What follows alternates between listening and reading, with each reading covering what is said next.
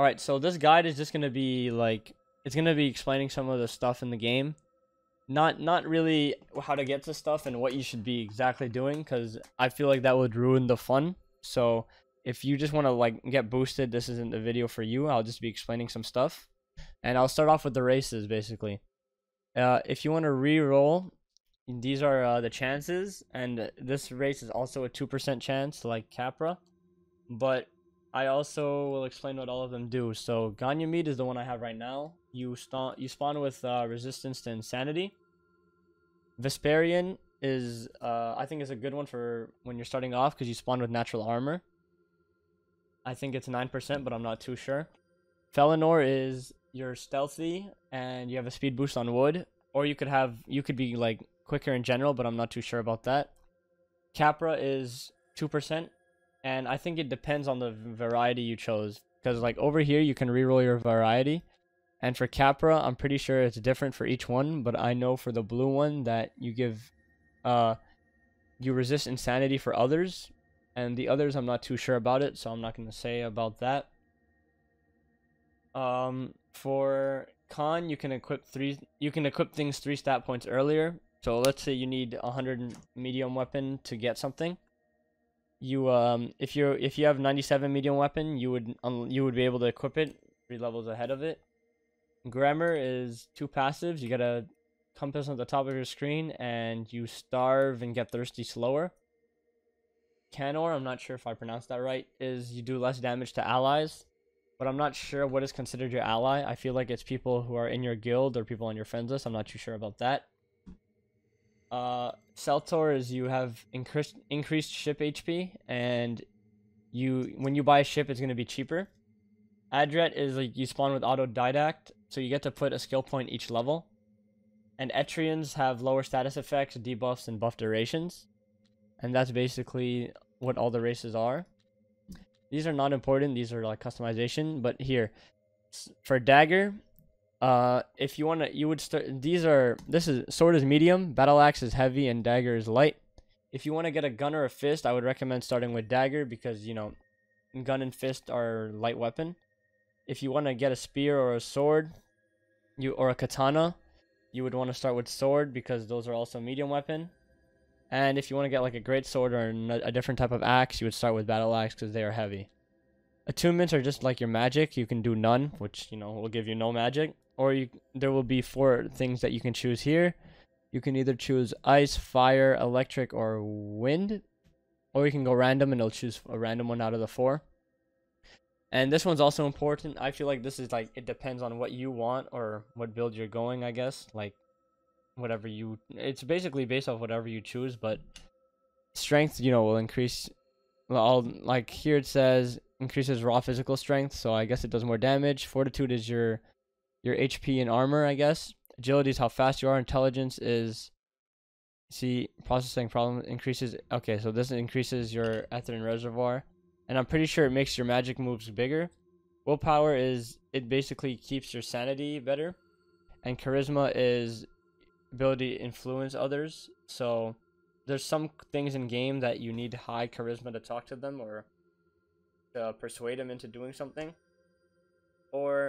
and it increases your ether. But depending on what you choose, strength, if you have more in strength than any other stat right now, when you start off, you'll start with a dumbbell. For fortitude, you'll start with a vest. Agility, you'll spawn with ankle weights. Intelligence, you'll spawn with a book. I think encyclopedia or a math book. I'm not sure. Willpower, you'll spawn with prayer beads. And charisma, you'll spawn with another book, which is how to make friends. These are your boons and flaws, basically. So if you want to have 1 boon, you need to have 1 flaw. If you want to have 2 boons, you need to have 2 flaws. But for simple, it counts for 2 points. So let's say I have simple. I guess I can't do that. But let's say I have... Oh yeah, I can do that. That's weird. But see, if I were to choose simple, I would be able to choose 2 things here. But if you want to have 2, you would have to choose 2 of these. And I feel like simple is pretty bad. But autodidact is you get to put a skill point every level. So you basically do that by going to the campfire. Gourmet is increased food gain. Marauder is you steal luck of others. So when you grip people, you'll be able to roll better cards. and your luck is increased for that, so it's better. Maverick is you get more XP for doing solo, and Survivalist is you're resistant to environmental effects. But for the flaws, Deficient is you regenerate stuff slowly, so your magic stuff you regenerate slowly. This will make you bleed more. This, people will be able to see you, so you might not be able to do stealth attacks properly. Simple is you learn stuff slower. Squeamish is you every time you grip someone, you'll lose some of your hunger and thirst. And vegetarian is you can't eat, and you know, a vegetarian, you can't eat meat. You'd have to eat solely anything that is on the ground, basically. But all right, and that's basically it for, you know, the start. And all right, let's get back in. But yeah, this is what I recommend doing. Talking to this guy when you're at the inn. You ask him how can I earn money, and would you be able to spare cash? He'd give you 25 notes. And then what I would do is I would buy a weapon manual. Basically, a weapon manual is every time you do damage with your weapon, you get XP. And that XP is, it will level you up, and you can get better skills with you get better passives and maybe better skills depending on your weapon, whatever it's at. And then second, I would talk to this guy, and I would just spam 1 unless you would want to read it, and you'd get a gold ring from him. I don't recommend equipping it, even though it gives 4 HP. I would go and sell this. So this is where you go to sell places. Not sell places. Whoops, to sell items.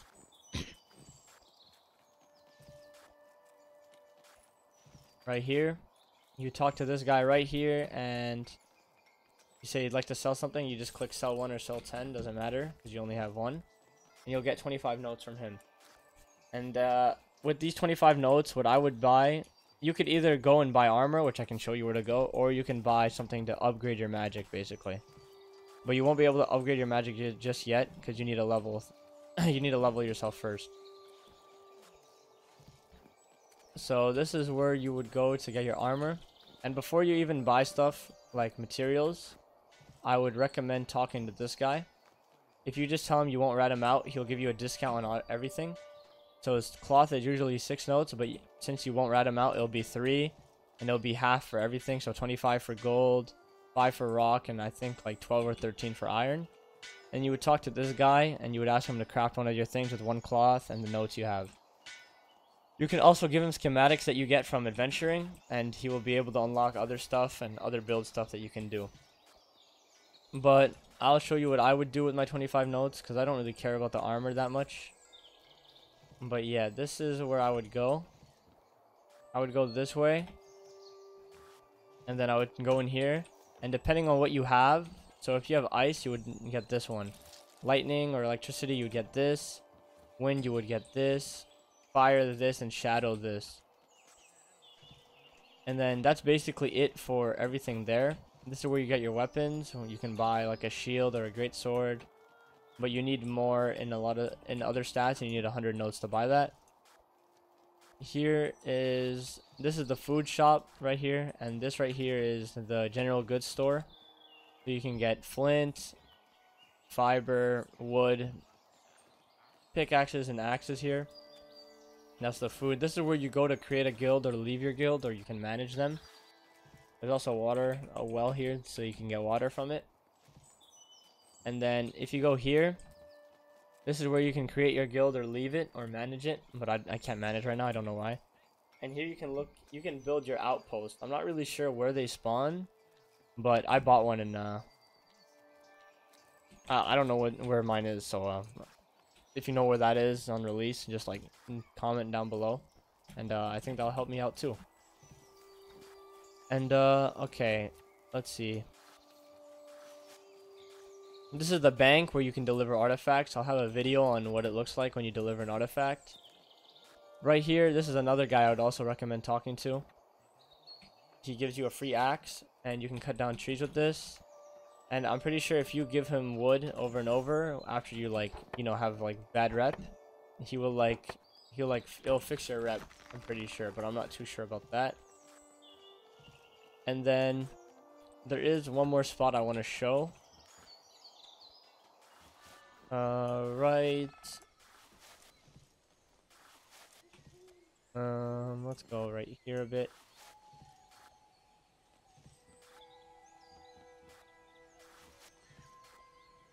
Alright, right here, yeah. If you go here, there's gonna be some NPCs that get spawned here that can give you your fist if you deliver a hostage to them, so you'll have to wait for that. If you talk to one of the guys here, they'll give you they'll be able to allow you to get fist or something like that. I'm not really sure how it looks like, but I can try and make a video on it. And there's also NPCs that spawn here that you can kill, the same ones. You can just kill them if you want to get XP, and the campfire is how you put your skills in. So on the right it'll spawn here, and then you can just put it into any attribute that you want. And yeah, that's basically it. There is other stuff I would love to show, but I want to let everyone learn. So if this guide helped you just understand some of the basics or how to start off, I hope that helps, and I'll catch you guys in the next video. Peace. Cause we stuck up in the Stone Age, gotta find a way to get back to the old days. When the time makes some ramen through the cold phase, anything to get back to the old ways, always. We stuck up in the Stone Age, gotta find a way to get back to the old days. When the time makes some ramen through the cold phase, anything to get back to the old ways, always. We stuck up in the Stone Age.